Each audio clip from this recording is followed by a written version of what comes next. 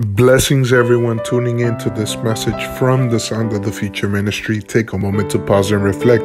In Isaiah 43 verse 2, the Bible says, "When you go through deep waters, I will be with you.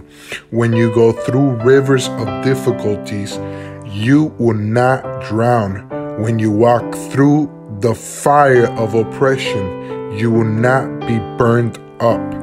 The flames will not consume you."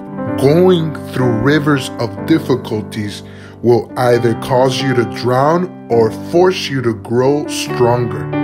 If you go in your own strength, you are most likely to drown.